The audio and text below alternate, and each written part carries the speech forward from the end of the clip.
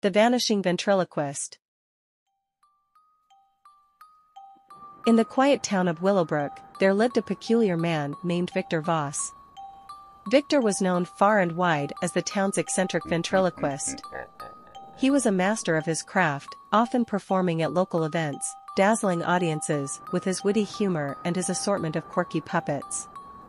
But behind his quirky facade lay a secret, one that would turn the peaceful town of Willowbrook into a whirlwind of suspense, thriller, and unexpected events. It all started one cold, gloomy night when a knock echoed through Victor's front door. He opened it to find a mysterious envelope lying on his doorstep. Inside, a single note read, "I know your secret, Victor. Meet me at the old abandoned theater tonight at midnight, or your world will crumble." Victor's heart raced as he read the ominous message. Who could possibly know his secret? The only person he'd ever confided in was his most trusted puppet, Chuckles, a snarky, wisecracking clown doll. Victor felt a shiver down his spine as he glanced at Chuckles, who sat on his shelf, seemingly oblivious to the unfolding drama.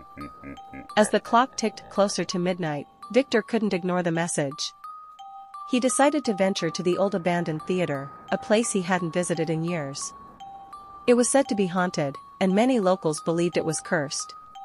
Victor's footsteps echoed through the decrepit hallways as he made his way to the center stage, where a single spotlight illuminated a figure standing in the shadows. "Victor," the mysterious figure spoke, "I know what you've been hiding all these years." Victor's heart pounded in his chest as he squinted to see who it was. The figure stepped forward, revealing a face Victor could never have expected. It was none other than his own puppet, Chuckles, brought to life. "Surprised, Victor?" Chuckles said with a sinister grin. "You thought you could keep your secret hidden forever, but you underestimated the power of a puppet brought to life." Victor's mind raced as he tried to comprehend the impossible sight before him. Chuckles had always been a bit of a prankster, but this was beyond anything he could have imagined.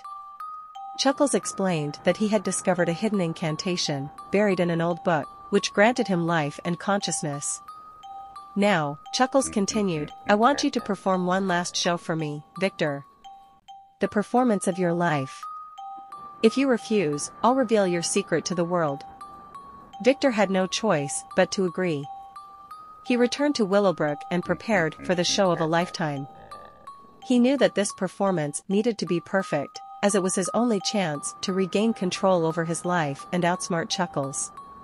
The night of the performance arrived, and the town gathered at the old theater, unaware of the eerie circumstances surrounding the show. Victor stepped onto the stage with Chuckles by his side.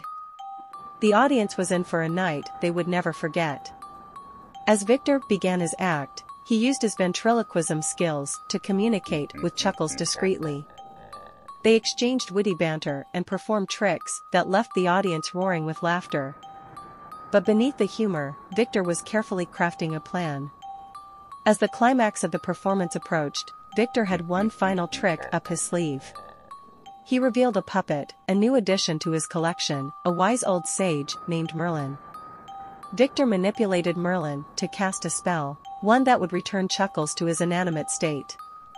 The audience gasped as they witnessed the incredible spectacle on stage. Chuckles froze in place, unable to move or speak. Victor had outwitted his sentient puppet, and the town was none the wiser about the bizarre turn of events. With Chuckles safely returned to his puppet form, Victor finished his act to thunderous applause. He took his final bow, knowing that he had triumphed over the unexpected and surreal situation he had found himself in. As Victor left the old theater that night, he couldn't help but chuckle to himself. He had faced a suspenseful and thrilling ordeal, and in the end, he had emerged victorious. Willowbrook would once again be a peaceful town, and Victor Voss, the vanishing ventriloquist, would continue to entertain audiences with his quirky puppets, knowing that he had a secret only he and his puppets would ever truly understand.